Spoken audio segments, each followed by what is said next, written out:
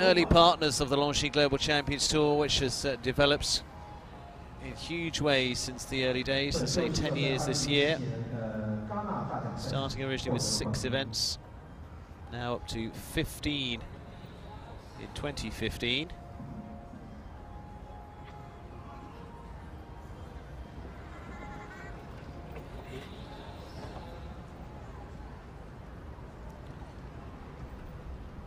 Gregory himself, producer of a host of very good horses, went well in Doha earlier on this season, back in March. This year already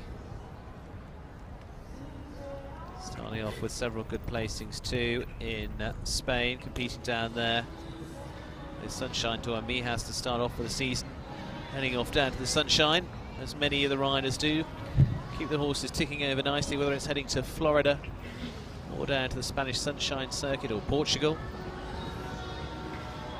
We head to both, of course, this year on the Longines Global Champions Tour. Madrid just last week, Portugal later on into July with Estoril Cascais.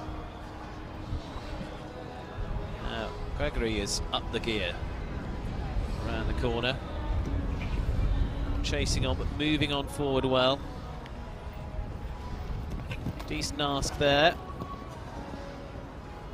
and this could be a good top 5.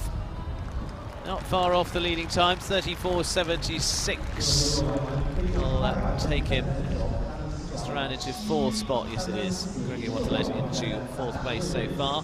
Marco Cucciolini away, Pierre Schwitzer 2nd, Constant Van Passion 3rd. Harry Smolders now moving into 5th.